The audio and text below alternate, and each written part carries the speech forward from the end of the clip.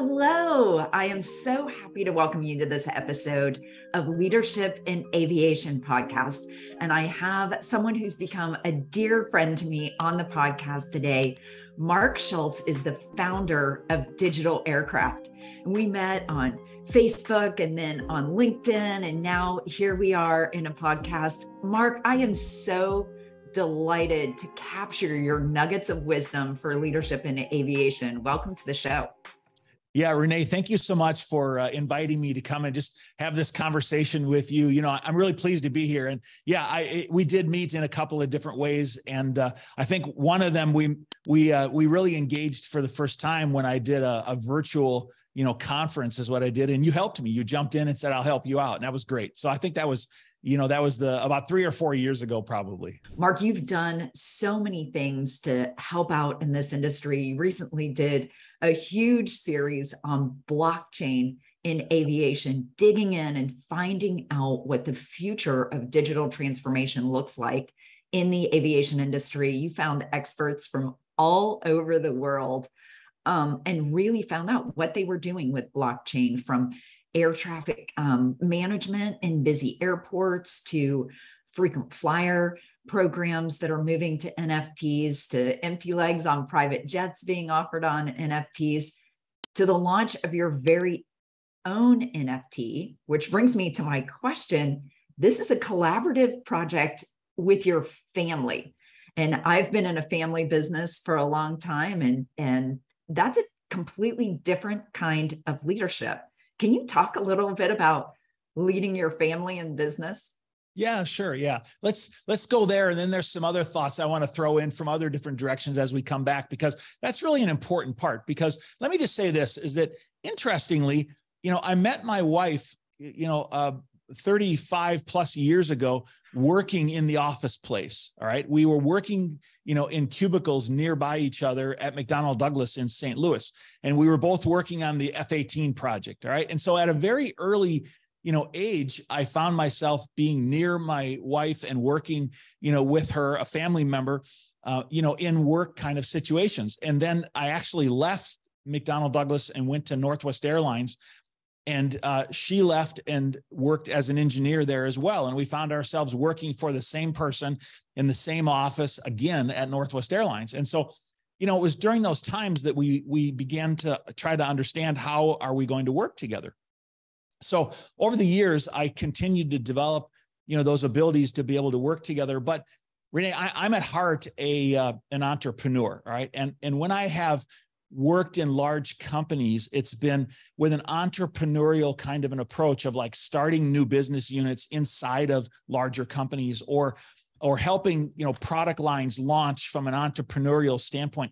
And so it required an incredible amount of collaboration and team, work, whether it would be a family member or whether it would be, a coworker. All right. But the reason I bring up the entrepreneurial part of it is because I have started, I don't even remember anymore. I've started maybe 20, 25 businesses over my career. And many of those businesses become, family, operated kind of businesses, where my wife, Susan, is involved in doing elements of the business. And, when my kids got old enough, they were mowing grass at a shopping center that we had built, and so in many different ways, we were bringing the family into the business as it was growing and evolving. All right.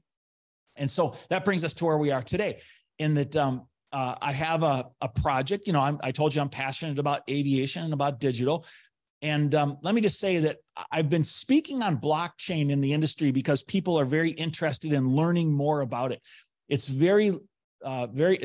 not very well understood in the industry. As a matter of fact, I spoke last week at a conference in Miami, and there was maybe 300 people in the room. And from the stage, I asked them, I said, raise your hand if you hold cryptocurrency. Now, I knew that roughly 19 or 20% of people in the United States, hold crypto wallets, let alone NFTs are really involved in even exchanging it. There was about 6 people that raised their hand in that room of like 300 maybe. And so what that told me even further is that the people that understand blockchain technology in aviation is even less than maybe in the broader cryptocurrency market and things like that. So one of the missions that I took myself on was to begin to help people to understand this unique technology. That's one of the things I do. I look at all kinds of different technologies and I help people understand them. And how do we leverage those unique technologies to be successful in our businesses?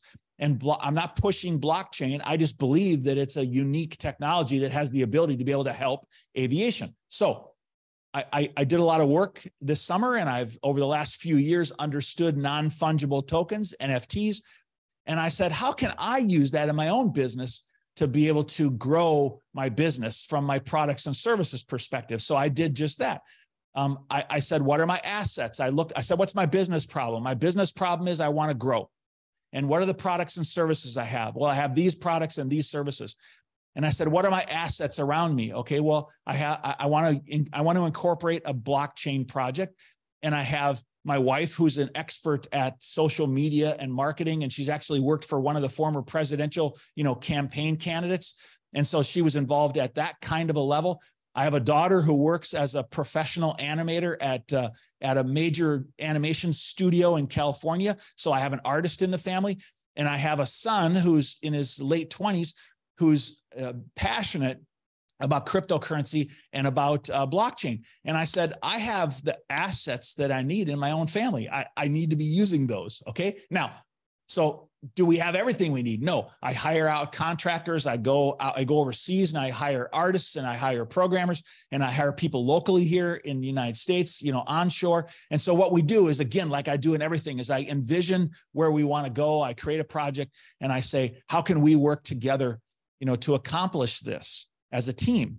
Now, before we go on, I'm going to answer your question that you started with. How do you work with your family? Okay. Well, it's a different management style than managing people. I've managed, workers in 7-Elevens that I've owned, and I've managed construction companies, and I've managed professional engineers and professional trainers, and I've managed business people, and I've managed executives, all the way across the entire, spectrum. And I've managed my family. Now, I loosely say I manage my family. Many times my family manages me, René, okay? And so managing of a family unit is more of what's the project that we have to accomplish, and what are the outcomes and goals and objectives that we want to achieve, and how can we collaborate together to be able to achieve those, harmoniously. And, my family members and I, we work quite well together. And as we continue to be kind to one another and help each other understand and explain it for the 15th time. We work together to achieve outcomes and goals and objectives. And that's very different than managing, maybe a skilled worker at a construction site. Okay. Most of the time they're looking for direction. They go, what should I do today? I want you to do this, this, this, and this. All right. Not always, but sometimes they are. And in a family, we're saying, what's the project and how do we work together to achieve a successful outcome? What do you think? Let's do this. Let's work on the art. Let's work on the blockchain programming. Let's work on the coding that we need. And so we collaborate and we work together to achieve outcomes, goals, and objectives. But I'm going to finish that, René, by saying that when I worked in the construction industry, one of my partners, who was we were at executive level, one of my partners came to me and he said, Mark, you're different. And I said, well, how's that?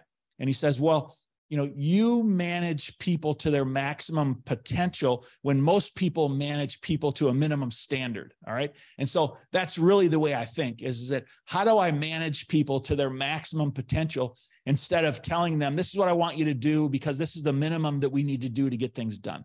And I believe that that's one of the keys to my real success is by working with people to manage them to their maximum potential is what it really is.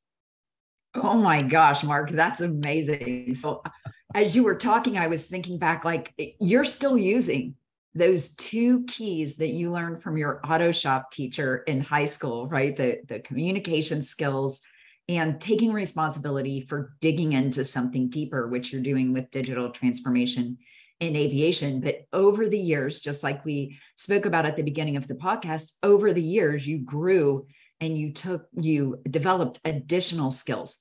One is collaboration and looking at what assets you have and being able to pull those in and work them together to reach a bigger vision. And then the second thing is managing people to their maximum potential. And I'm just thinking about in my life, when people saw potential in me, even that I didn't see in myself, I performed and grew and stretched myself to please or to rise up to that potential that they saw in me that I didn't see in myself like crazy. So I agree with you that that's one of the biggest keys of your success.